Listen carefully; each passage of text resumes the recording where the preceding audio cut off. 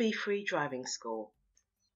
This video shows what the new UK driving test will look like from the 4th of December 2017. When you arrive at the driving test centre, you will wait in the waiting area. When the examiner calls your name, you will need to show your driving theory test certificate and your provisional driving licence. If you have the old style paper licence, you will also need a valid UK passport. You will be asked to read and sign the residency and insurance declaration. The examiner will ask you, do you want someone to sit in the back during the test? And do you want someone to be with you for the result and the feedback at the end? You can take your driving instructor or anybody who's over the age of 16 years old. You will then go outside and identify which car you are driving. You will be asked to read a licence plate. You must be able to read an old style licence plate from at least 20.5 metres or a new style licence plate from 20 metres. The examiner will ask you to get into the car while they take some details outside the car. You will then be asked one tell me question, where you will explain how you would carry out the following safety checks. Tell me how you check that the brakes are working before starting a journey. You would explain that when you touch the brakes, they should not feel spongy or slack. Brakes should be tested as you set off. The vehicle should not pull to one side.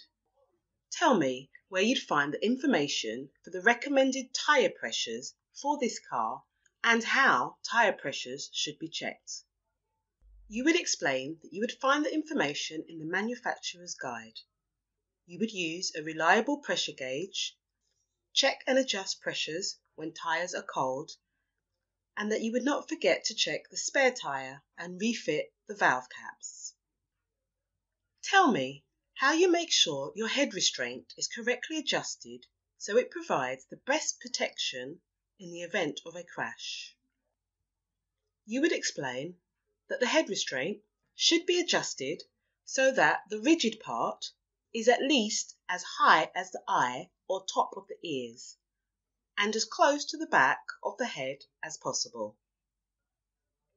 Tell me how you check the tyres to ensure that they have sufficient tread depth and that their general condition is safe to use on the road. You would explain that the tyres should not have any cuts or bulges and should have 1.6 millimetres of tread depth across the central 3/4 of the breadth of the tyre and around the entire outer circumference. Tell me how you check that the headlights and taillights are working. Explain that you would operate the switch, turn on the ignition if necessary, then walk around the vehicle. Tell me how you'd know if there was a problem with your anti-lock braking system. Explain that the ABS warning light should illuminate if there is a fault with the anti-lock braking system. Tell me how you check the direction indicators are working. Explain that you would operate the switch, turn on the ignition if necessary, then walk around the vehicle. Tell me how you check the brake lights are working on this car. Explain that you would operate the brake pedal and make use of reflections in windows or doors or ask someone to help. Tell me how you check the power assisted steering is working before starting a journey. Explain that the steering wheel should not feel heavy. You can make 2 checks. Check 1. Apply gentle pressure on the steering wheel while starting the engine. Check 2. Turning the steering wheel as you move away. Tell me how you'd switch on the rear fog lights and explain when you would use them. Explain that you would operate the switch, turn on dipped headlights and ignition if necessary, and you would use them when visibility is reduced to less than 100 metres. Tell me how you'd switch your headlight from dipped to main beam, and explain how you'd know the main beam is on. Explain that you would operate the switch with ignition or engine on if necessary, and that you would check the main beam warning light, which is a blue light. Tell me how you'd check that the engine has sufficient oil. Explain that you would open the bonnet, take out the dipstick, wipe it, dip it back in, and take it back out, and then you would check the levels between the minimum and maximum markers. Tell me how you check that the engine has sufficient engine coolant.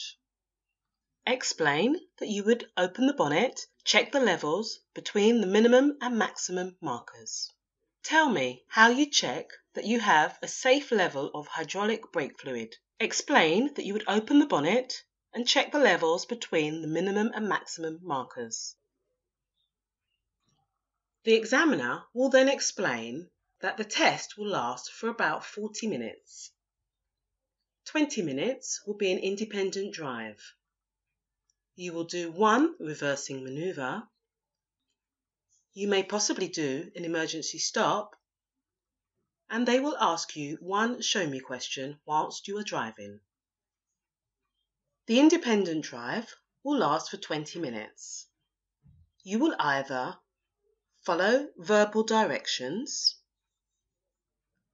follow road signs, or follow directions using a sat-nav. The examiner will supply the sat-nav, and the examiner will operate and set the route on the sat-nav, so you do not have to touch the sat-nav.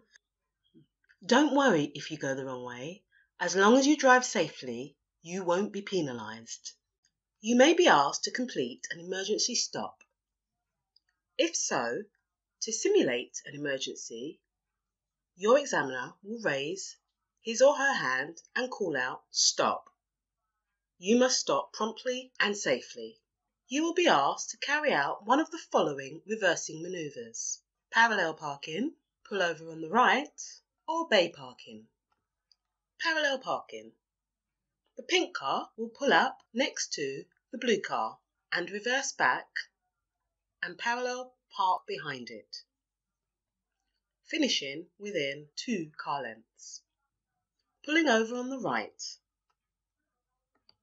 The blue car will signal when it finds somewhere safe and convenient to pull over on the right. Once the car has pulled over on the right, it will reverse back for 2 car lengths. When it is safe, the blue car will signal and then move away, rejoining traffic on the left-hand side of the road. Bay parking. You will be asked to bay park in one of 2 ways. Either reversing into a parking bay and then driving forwards out, or driving forwards into a parking bay and then reversing out. Whilst you are driving, the examiner will ask you one of these show me questions. When it is safe to do so, show me how. Switch on your dipped headlight. Wash and clean the rear windscreen.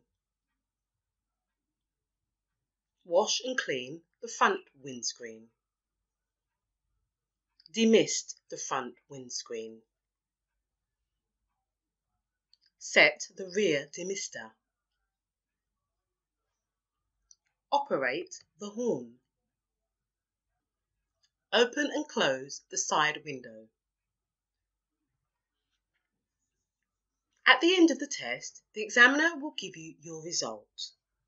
You will fail if you receive 1 or more serious or dangerous faults, or more than 15 driving faults.